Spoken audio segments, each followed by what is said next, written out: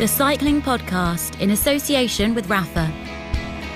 From grand tours to group rides, the Champs-Élysées to coffee shops, Rapha exists to celebrate the world's most beautiful sport.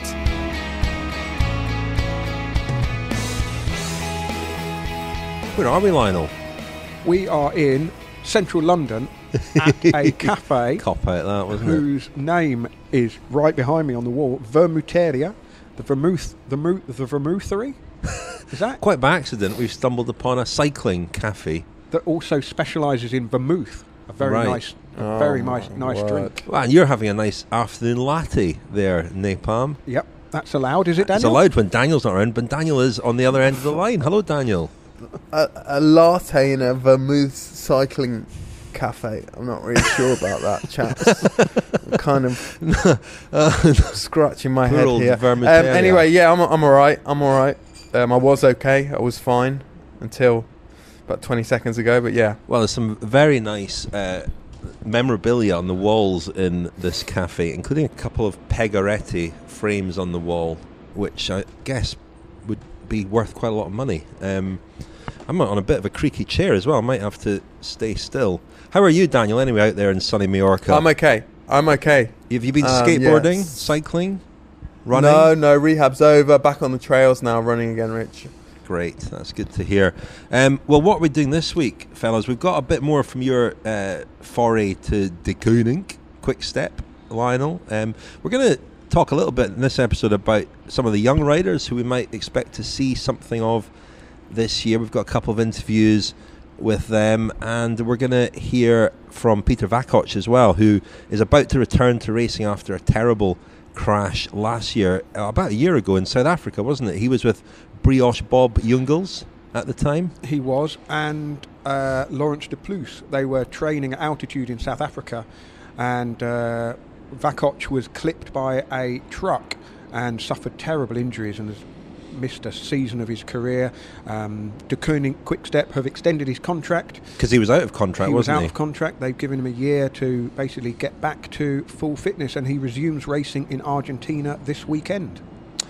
Indeed. Well, before we look back a little bit on the Tour Down Under as well, have you got a news roundup for us, please, Lionel? I have, yeah, and I'll start with the Tour Down Under, where Richie Porte won on Willunga Hill for the 6th year in a row. Now, a quiz question for both of you. Who was the last rider before Richie Porte? Don't look at my screen, Richard. Who was the last rider before Richie Porte to win a stage of the Tour Down Under on Willunga Hill Luis in Leon 2013? Sanchez?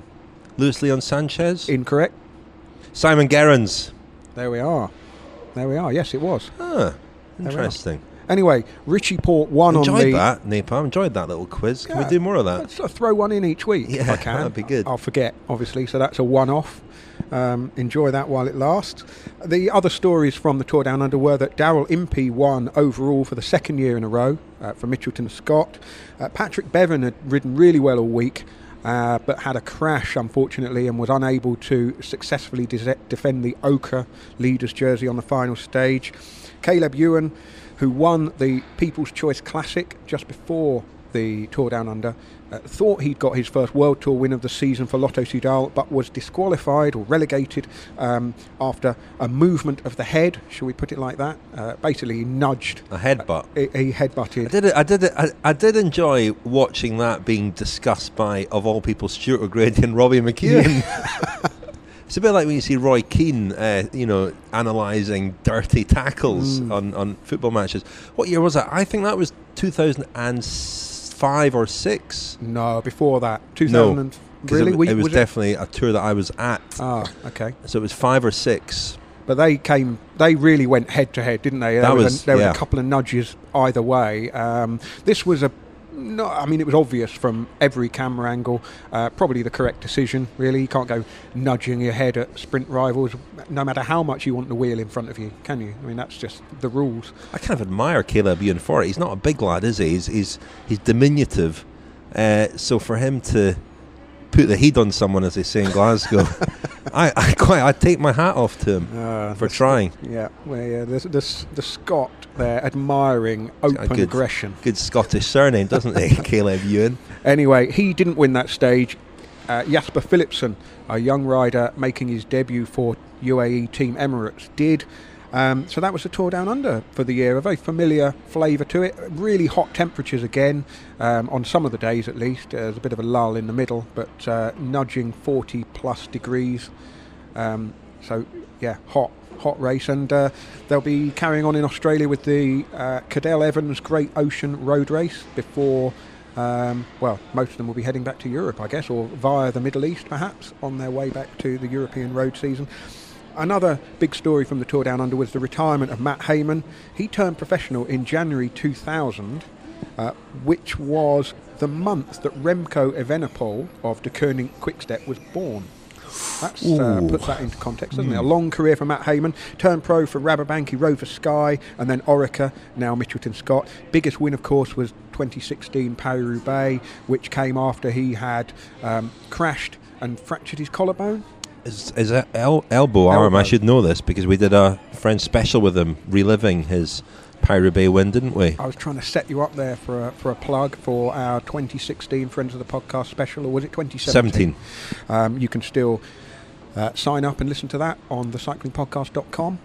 We sat and watched. I went to Paris-Nice, and he and I sat and watched the last hour of Paris-Roubaix. That was your idea to do that, Lionel, but it was great, and I don't think it was the first time he'd watched it, and just to relive it with him like that was fantastic. Well, from road racing in the heat to off-road racing in the freezing cold, the Cyclocross World Cup's penultimate round was held Pontchâteau in France. Wout van Aert won his first round of the season, breaking Mathieu van der Poel's run of 5 wins in a row. Marianne Vos won her second consecutive World Cup. She's clinched the overall title with a race to spare, because the final round is the Grand Prix Adrie van der Poel, named after Mathieu van der Poel's dad, of course, in Hoogheide in the Netherlands. The men's title is all up for grabs because only 3 points separate Wout van Aert, the overall leader, and Toon Aerts. So it's Van Aert or Aerts for the overall win this season. A few bits of racing news that relate to events rather than upcoming events rather than things that have happened. The Hammer Series has been confirmed for 2019. There'll be 3 rounds of that, one in Stavanger in Norway in May, in Limburg in the Netherlands in early June, and in Hong Kong in October. You're punching the air there, Richard, with enthusiasm for the Hammer Series. We've yet to actually make it to a round. It's you promised, Lionel. I promised 2 years ago, but like my promise to you go also to the Tour Down Under, yeah, exactly. Lots of empty promises. Yeah. The new road race that will finish on Mont Ventoux in June has also been confirmed. That will be something to look forward to. Hope they managed to get that on the TV so we can watch it. Anyone who's ridden around there will know those roads really well. Sort of approaches Mont Ventoux and then finishes on the top, as long as they don't get a really windy day. That would be real unfortunate for that event, wouldn't it, if it was a terribly windy day like we had when the Tour de France went there a few years ago, of course. The new Liège-Bastogne-Liège route has been confirmed, as we already knew. The finish this year will be in the city centre for the first time since, I think, 1991. And the holy trinity of the Côte d'Oine, the Côte de Stockhout and the Côte de la Haute-Levée are back. And it's going to change the complexion of that race entirely, one would suspect. And finally, Daniel's a big fan of indoor racing on the track, as we know. But there's some indoor racing with a difference. And Richard, you're going to be there tonight for the inaugural Zwift KISS Super League esports racing. I mean, this is quite an innovation. Yep, very open-minded, as you know, Lionel. Yep. I'll be going along there with my eyes open.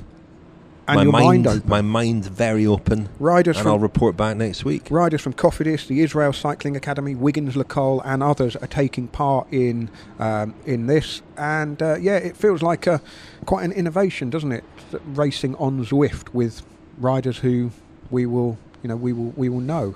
Yeah, looking forward to that. A community around the world. Stories and films with the most compelling characters. The world's finest apparel. Explore the world of cycling with Rapha. Thank you very much to Rapha, our headline sponsor. Still very grateful to them for their support. It's much appreciated and keeps our show on the road. And they've launched their own show, which I mentioned last week, Gone Racing. We'll be following Team EF Education First, who they are, of course, supplying with clothing this year. And episode 3, I think it is, has just gone out of Gone Racing, and it focuses on Michael Woods and his efforts to win the Wollonga Hills stage. Or what's the proper title for that stage, Daniel? Wollonga Hill, mate. That's the one. It's really good because Mike Woods is just a compelling character. You said it before, Lionel. He's very human, isn't he? And that comes across. So I hope a lot of the films will be following him, actually, because he's got such a good story to tell, and he tells it so well. So I enjoyed that insight into his preparation for that stage, and it didn't win in the end, but it was fascinating just how much work he'd put into wrecking the climb and the descent. And Richie Porte is almost unbeatable on Wollonga Hill, mate, isn't he? Well, for 6 years, he that's the very definition of unbeatable. Yeah. Not a big surprise, was it? But I noticed people sort of searching for pointers as to what Richie Porte might do for the rest of the season based on this performance. I mean, if those previous victories have taught us anything, it's really that they don't really say an awful lot about how well he might or might not do in the race that is his focus. It's going to be his focus this season as well, the Tour de France.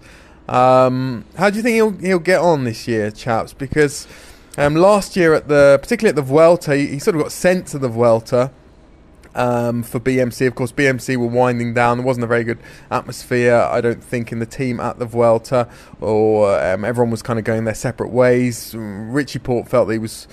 I got the impression he felt that he was being punished almost by being sent, to the Vuelta, and then 2 races later on in the season. I think Jim Mokovitz told him he'd get his bag back in Madrid, didn't he? Well, there you go, yeah.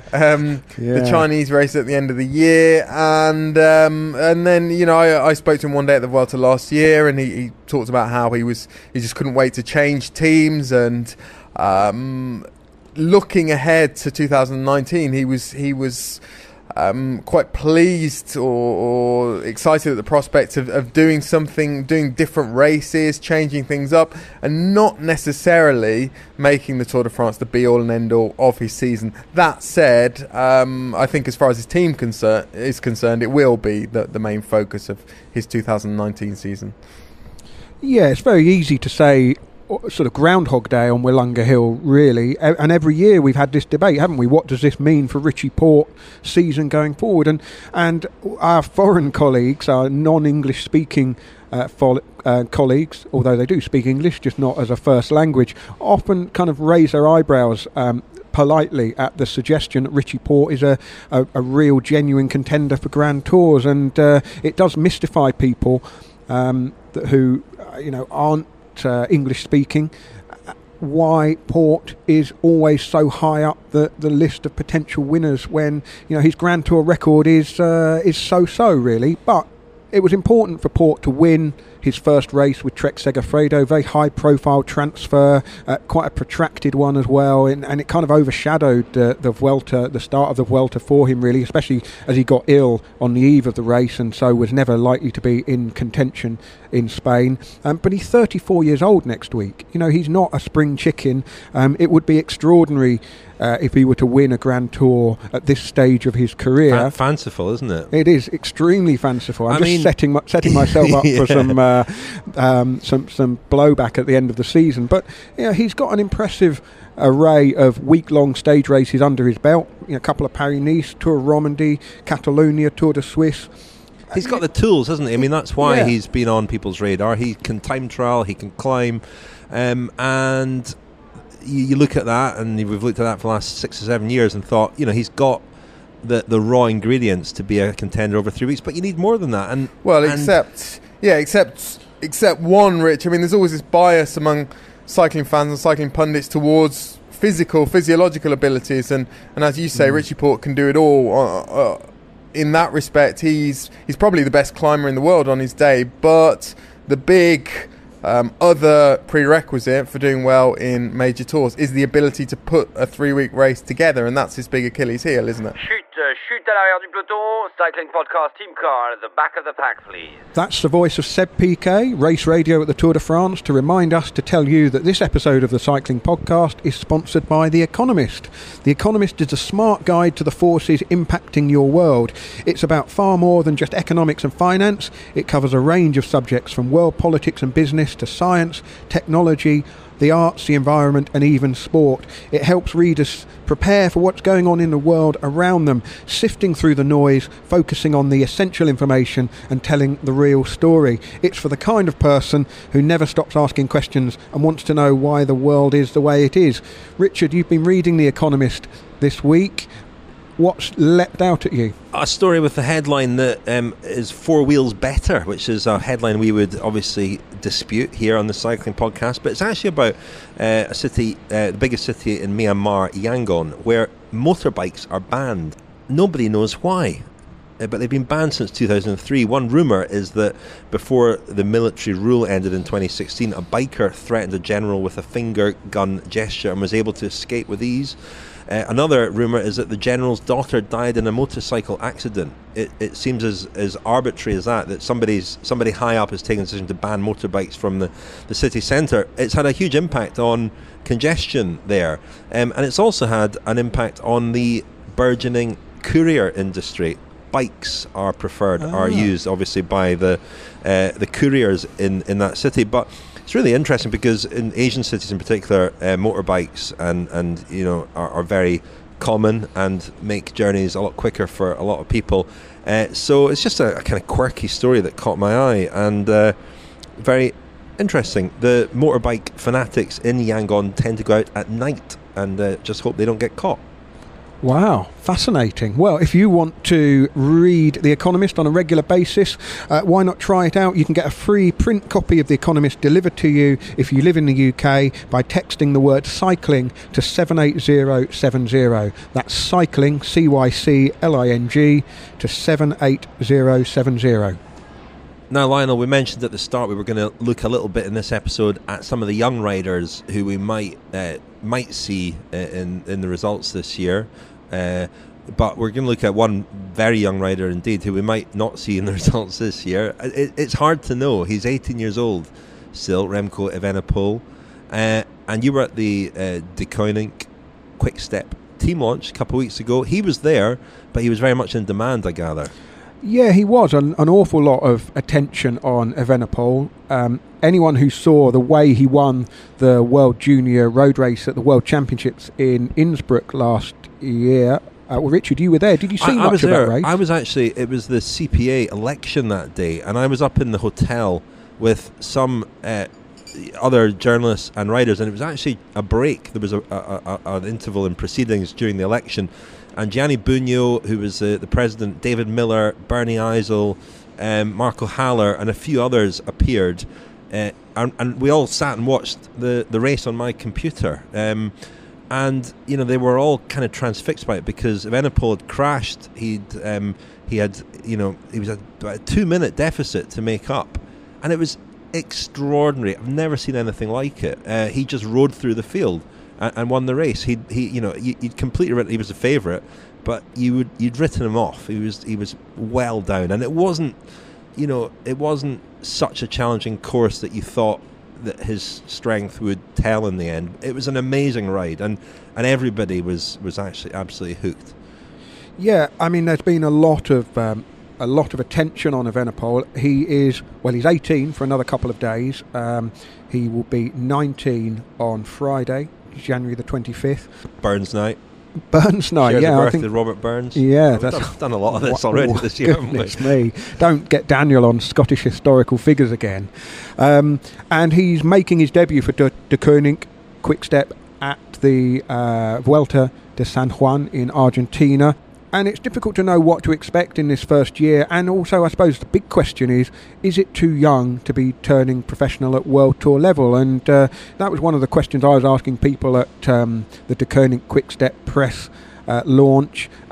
Patrick Lefevre made the point that he's such an obvious talent that if they hadn't signed him, somebody else would have done, and it's their job to get in and sign riders, and it's their responsibility to look after him and make sure that the pressure doesn't build too much. But of course we know that in Belgium pressure, it goes with the territory, doesn't it? There's such a history. The press, they always draw the comparisons. Will he be the new Eddie Merckx? I mean, it starts almost before he's turned a pedal. And I suppose watching over the off-season, the launch of a kind of clothing range by some of his fans with sort of gold leaf lettering and logo, perhaps, people getting carried away on his behalf rather than himself getting carried away. But an interesting character because of the talent he has, but also as a child he was a very promising footballer. He was on the books of Anderlecht, top Belgian club, and also PSV Eindhoven before going back to Anderlecht, and then discovering cycling and really becoming very good at it very, very quickly, and almost immediately was on Quick-Step's radar.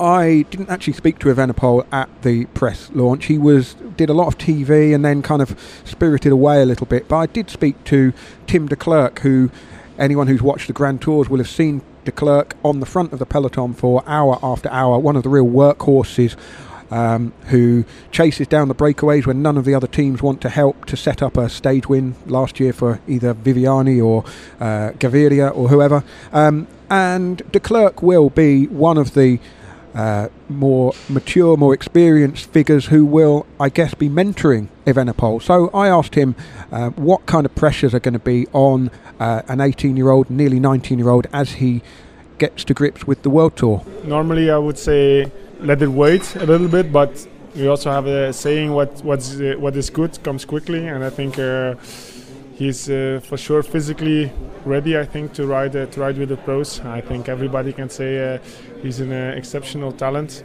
I think there is no better place to let him develop than here in the team. I think we all have our duty to make him as good as possible. So it will take a while, but I think he for sure has it in him.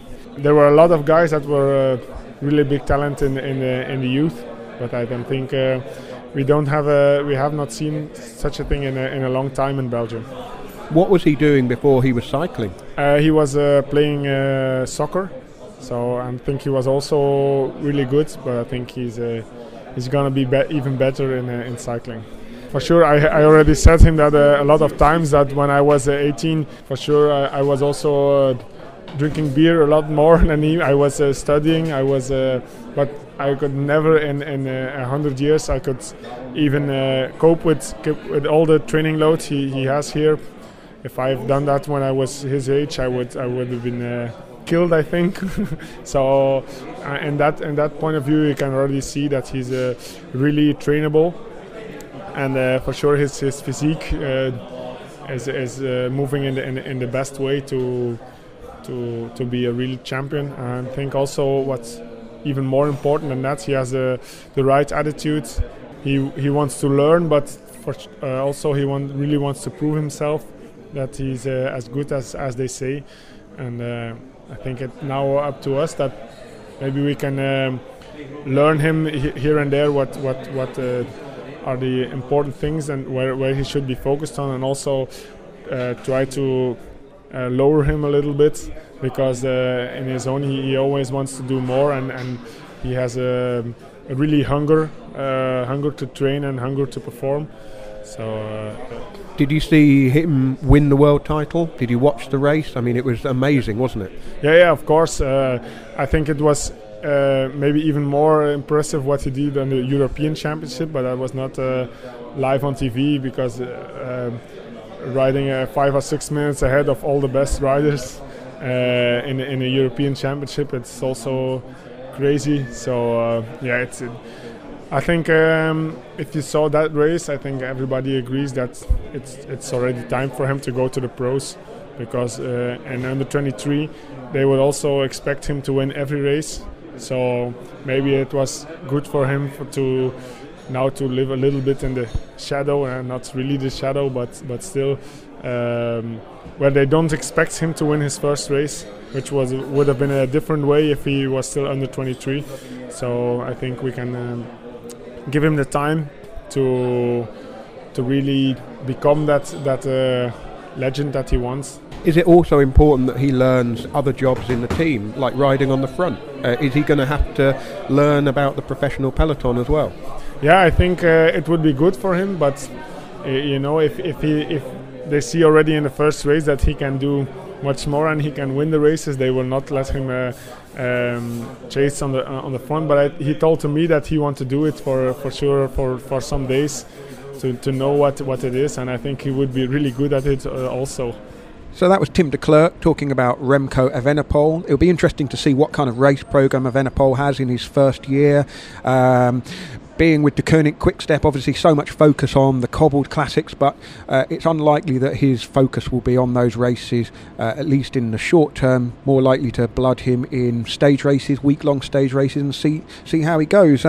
Always interesting when a rider of such obvious talent comes into the World Tour, and the question is, will that talent translate into ability at the very highest level in time? Of course, he's so young. 4 or 5 years' time, he'll still be sort of 24, 25, or 23, 24. I mean, it's mind-boggling, really. But I was looking back at from the last 25 years or so, other riders, famous riders who turned pro very early.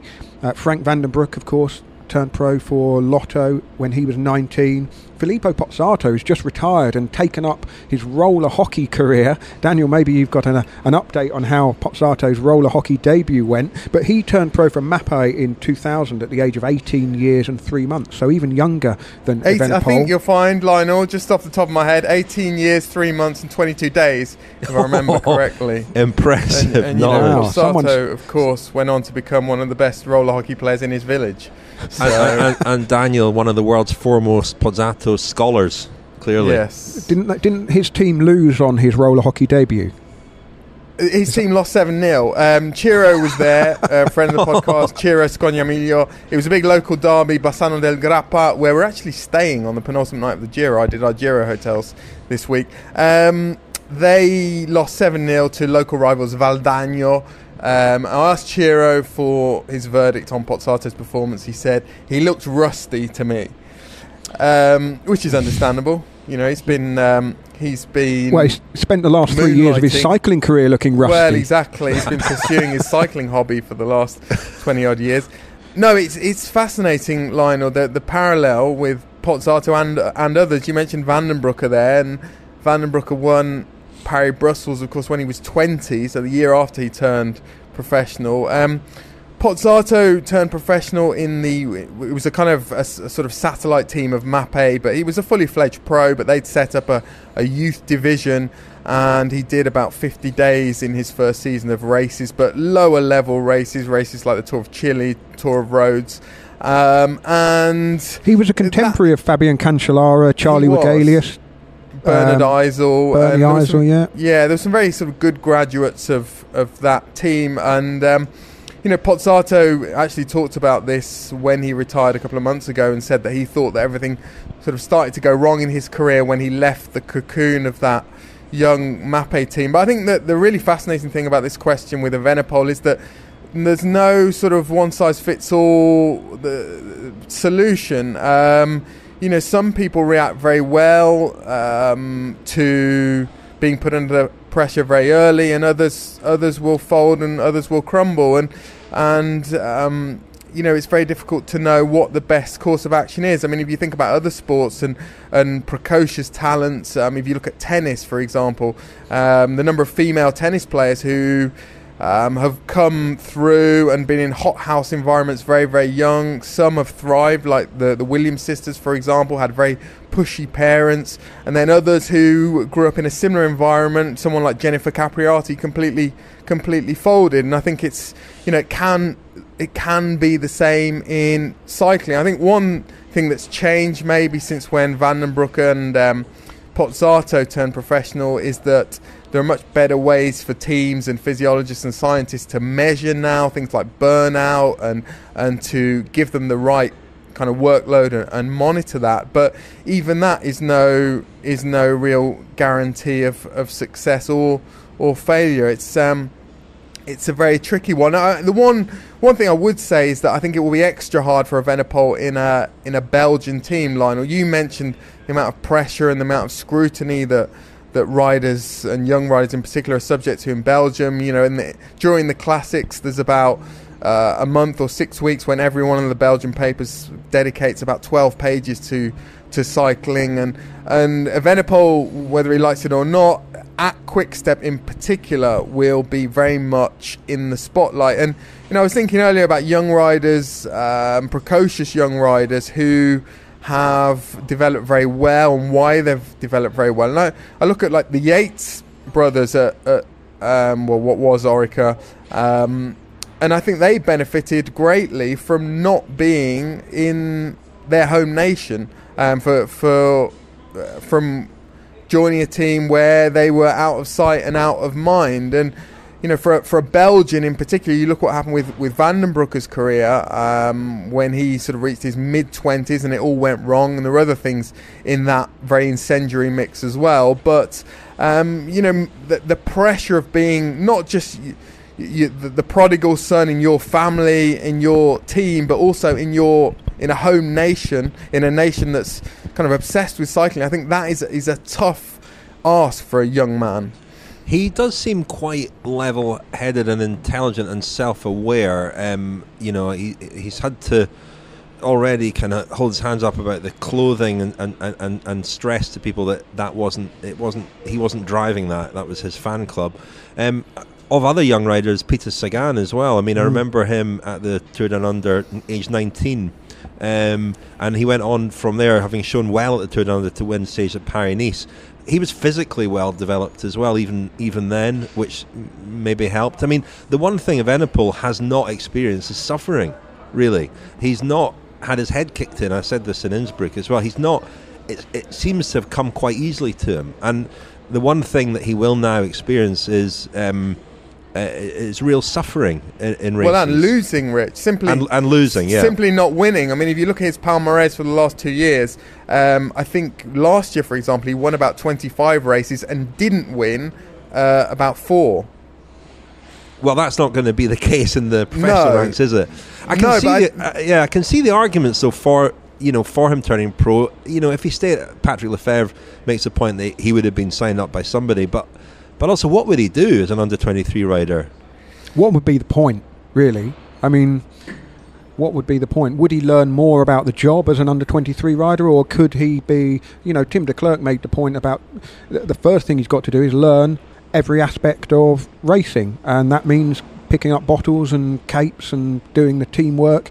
And Declercq had a look on his face that he was quite looking forward to schooling the young man in the sort of the hard graft of professional cycling. And I think we forget that no matter how talented young riders are, they have to develop an understanding and awareness of how the peloton works and the jobs that need to be done. And I think, Lionel, the key factor, what it comes down to really is the kind of internal monologue in a young rider's head after a year or 2 years or 3 years, when he goes from being able to pretty much do what he likes in the junior ranks and winning a lot of races to losing most of the time. And you do lose most days in professional cycling. And I think, as long as someone like Evenepoel doesn't absorb what he's hearing, and he will hear things about him, that can become very corrosive in a young rider's head and a young rider's mindset. And I think that's perhaps what happened to Pozzato. As long as he can carry on feeling good about what he's doing, then I think he'll probably be okay. Just to underline how young he is, Davide Rebellin, we often talk about, who's at the other end of the age scale. He was born 28 years, 5 months and 16 days before Remco Evenepoel. The number one in the Billboard charts in the USA when Davide Rebellin was born was was How Can You Mend a Broken Heart by the Bee Gees. And in the UK it was Get It On by T-Rex. When Remco Evenepoel was born, and this was a truly great week in modern music, the number one in the UK was What a Girl Wants by Christina Aguilera. Rich, I know you've never heard of Christina Aguilera.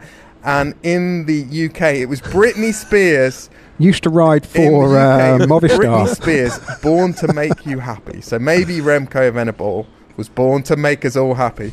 It's amazing you just know this stuff off the top of your head. Your pop cultural knowledge is extraordinary. Shall we hear from another young rider as well? This is a Dutchman, Pascal Eeckhoorn. I think that's the pronunciation, Eeckhoorn. He's 21. And does that mean squirrel? Yeah, sorry, Dutch? Daniel. It's very similar to the German word for squirrel. Well, why don't you look that up while I introduce Pascal Eeckhoorn, who he turned pro last year, aged 20. He turns 22 soon, but he's 21 at the moment.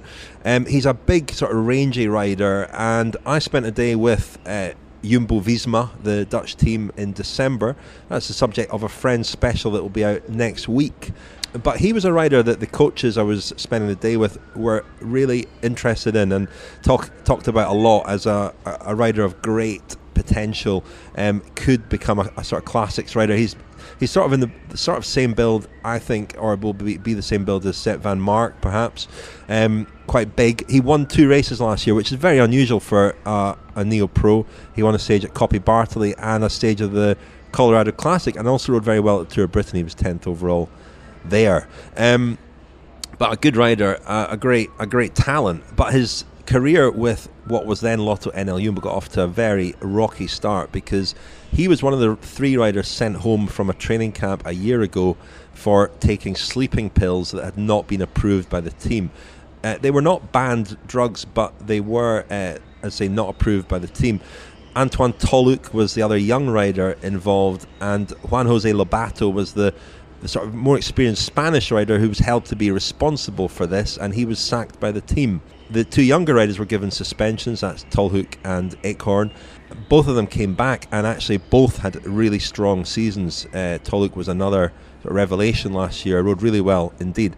So you can see why they didn't want to lose them completely, those 2 riders. So anyway, I spoke to Pascal Eeckhoorn at the training camp, and here's what he had to say. Well, you're looking ahead to your second season with the team. I mean, winning 2 races last year must have been beyond 3. What was the third one? Team time trial. Oh, okay, team time trial. Okay, I'll give you that.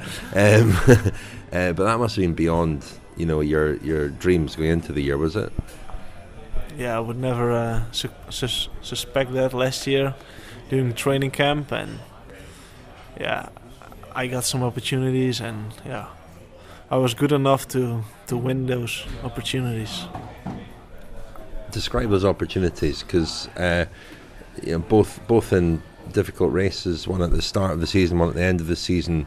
How did those victories come about? I think my basis was good all the season long, and yeah, the team gave me some opportunity to go in a breakaway, like in Coppa Bartoli or Tour of Flanders, and like in Coppa Bartoli we stayed away.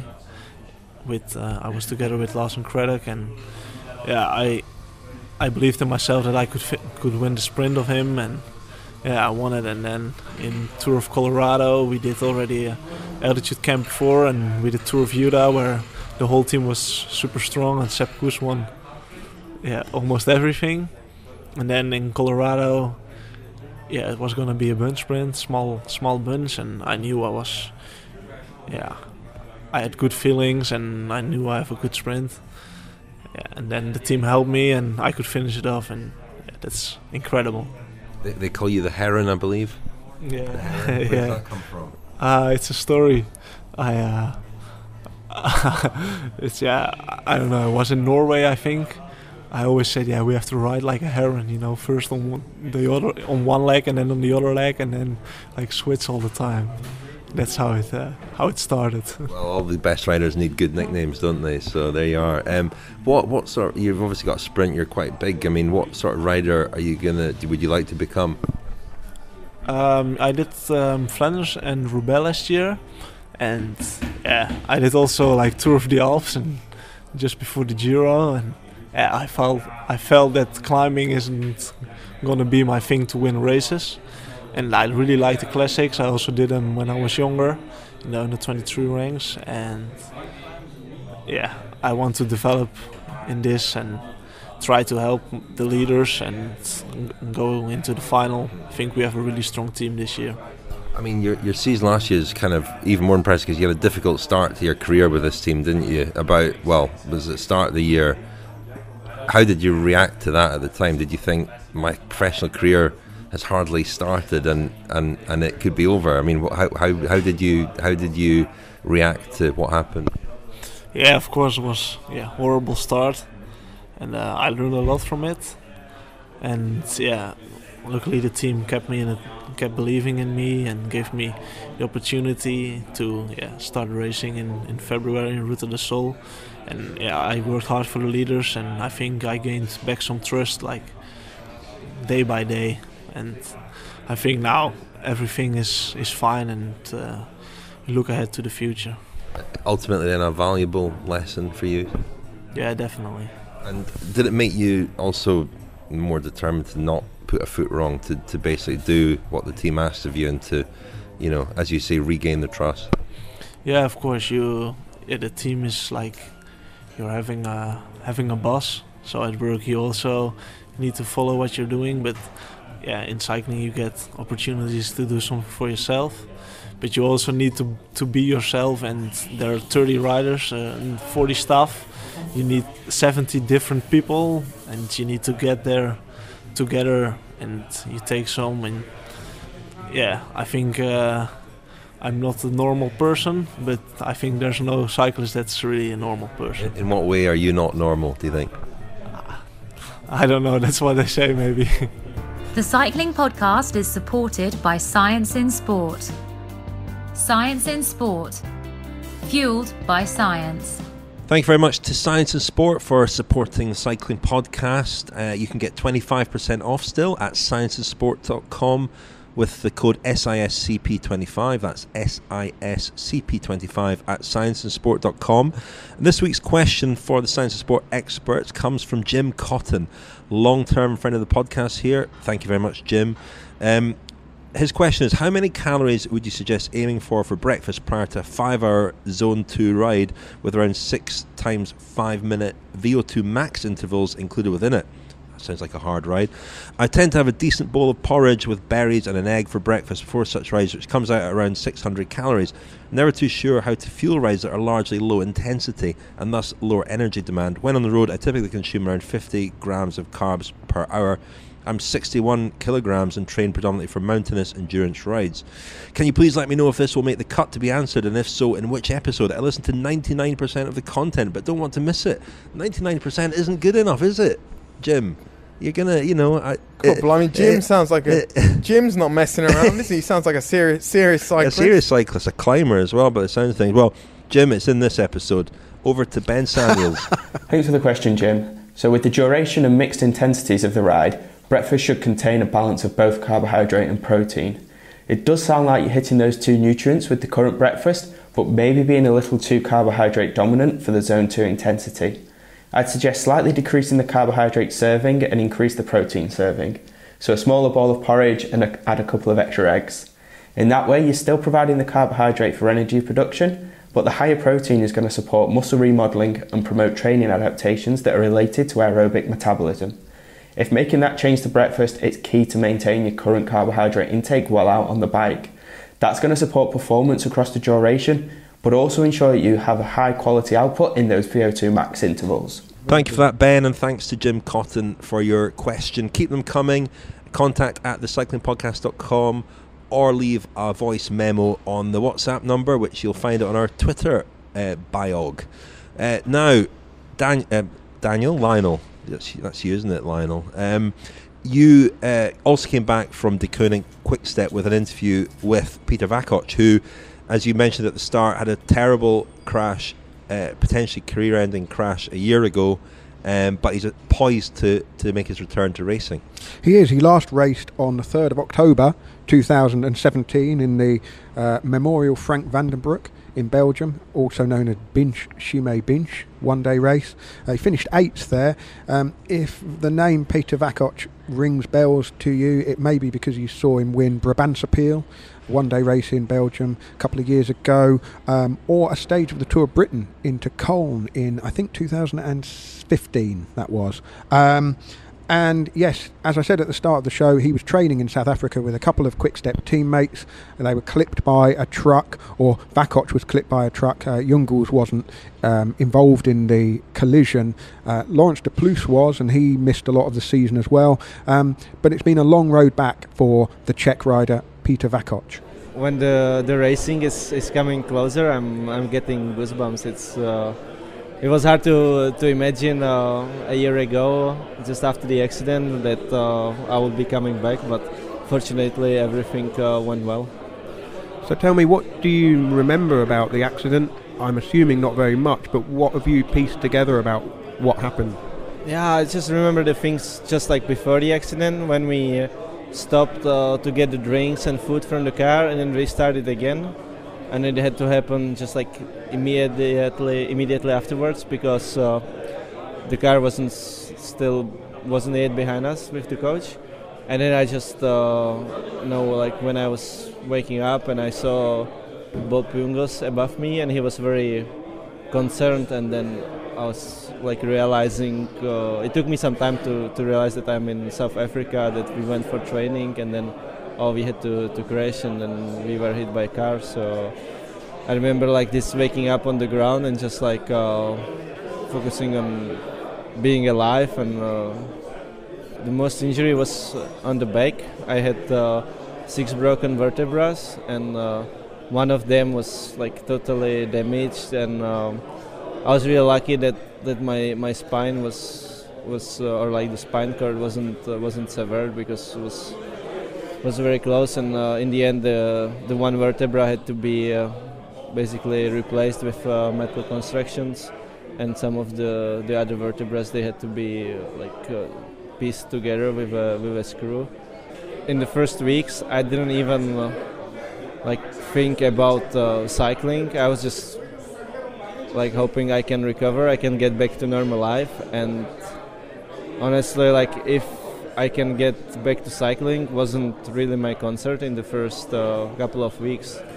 Basically, I was just happy to be alive, and just focused on the progress and hoped for it. But I didn't have much thoughts what if I cannot come back. It was just I want to get healthy, and I will do anything possible for that.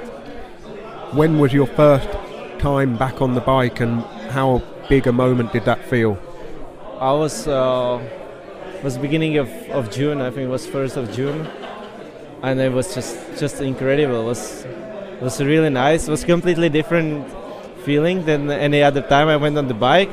I just felt free. Obviously I wasn't really fit, but even then when I pushed the pedal, I just felt like coming to the front. I enjoyed the wind around me, and watching the scenery changing around, and it was like if I rode the bike for the first time. At the beginning I was just super unfit. I don't know, I think I did maybe 20 kilometers in 1 hour or something. I was just pushing maybe half of the power than I would push on a normal training, but it went really fast. And already in July I was able to follow my teammates in Livigno sometimes for parts of training, or when we just didn't go too hard. So the initial progress was super fast, from basically zero fitness to kind of fit, and then it stopped again. Then the initially was really fast, and then just leveled, and was hard to progress more. But then I had some more issues when I found out that my nerves in the left leg were damaged, and nobody really knew how big the limitation is, and whether it will heal someday or not. So then after the initial excitement of coming back was really difficult period in terms of not being sure whether I can make it as a cyclist. But yeah, I just focused on what I could do. I was thinking like, yeah, I will meet the best experts. I will do the best exercises and try to do as much, and hopefully it will work out.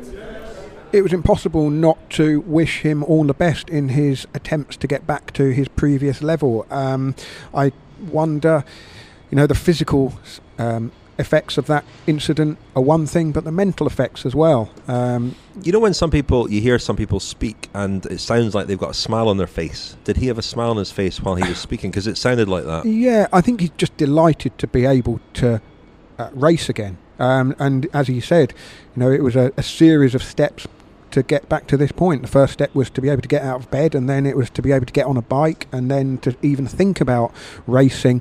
And of course, he definitely got a sense he's very grateful to the team for extending his contract and allowing him the opportunity to try and get back to his previous level. Although it has to be said, it would be a pretty heartless team to say, sorry, your contract is up, so off you go. But that wouldn't be unprecedented. That has happened to riders in the past.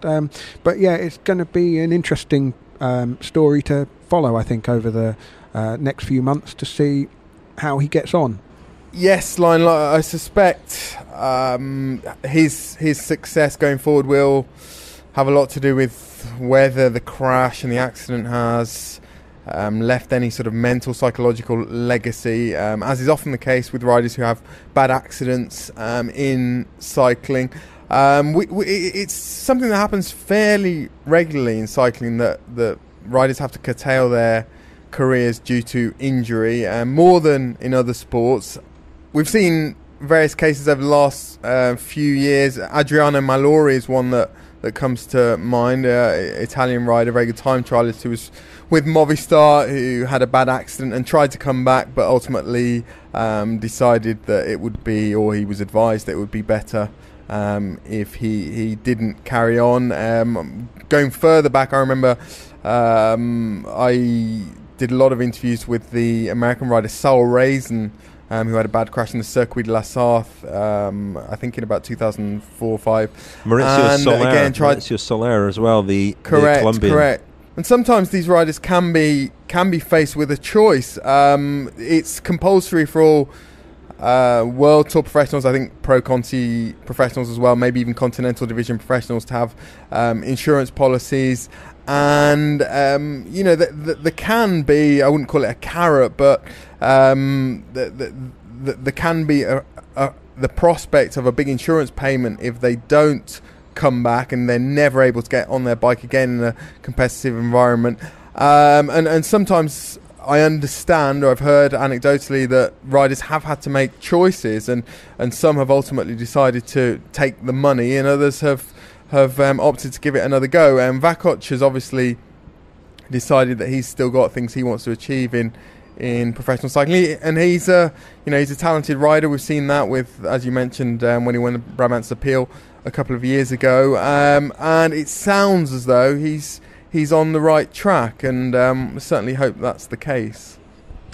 Shall we leave it for this week, fellas? Next week we're gonna go indoors, aren't we? A little bit, not the whole episode, Daniel. Don't worry. But I this week I went to Derby to visit the Hub Wattbike team, who have been ruffling a few feathers with their team pursuing.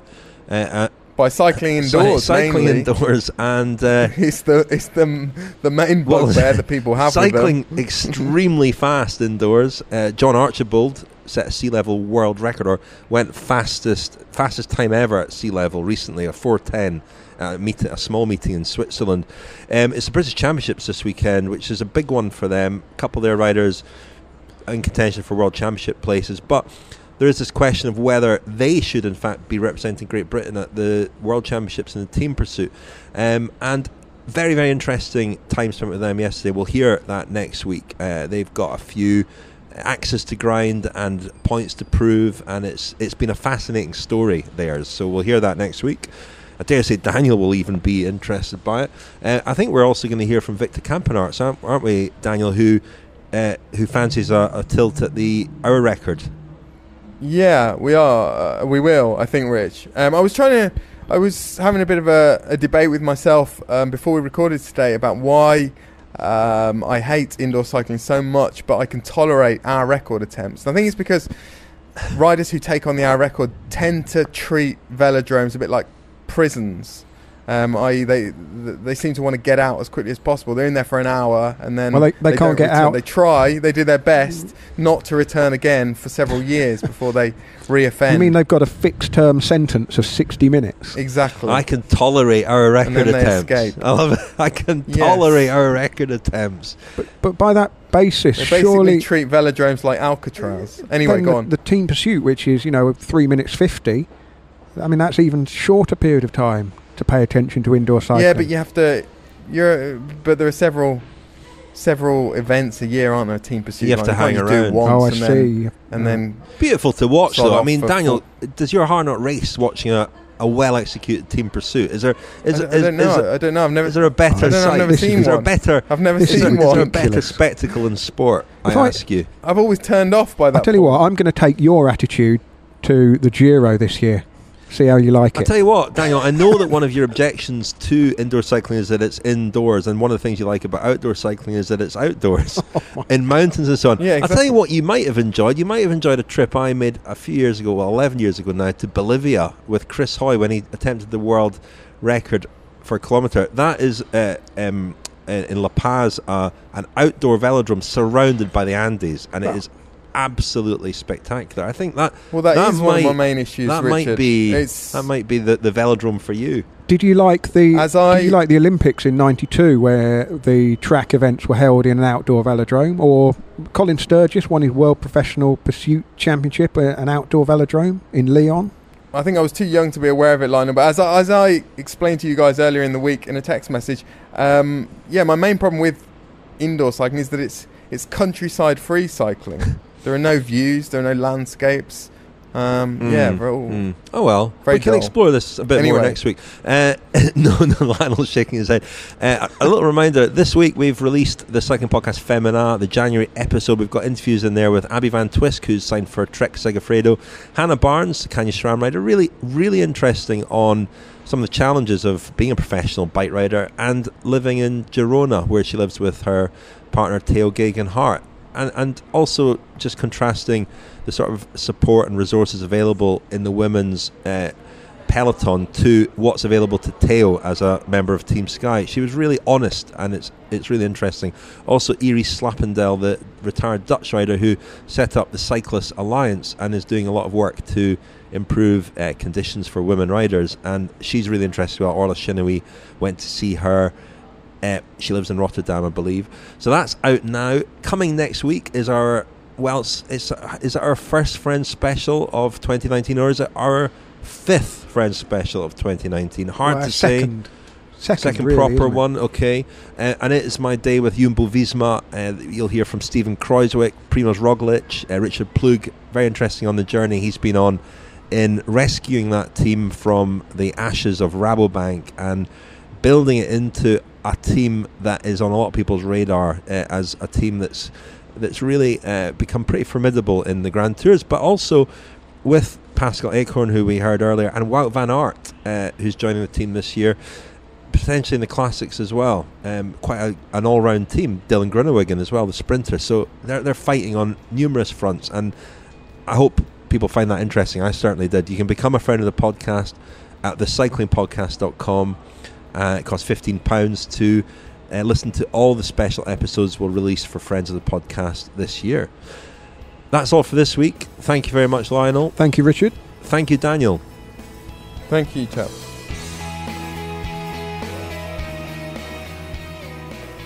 You've been listening to The Cycling Podcast. Subscribe to our newsletter at thecyclingpodcast.com to get all the latest news and special offers delivered straight to your inbox. This episode was edited and produced by Tom Wally.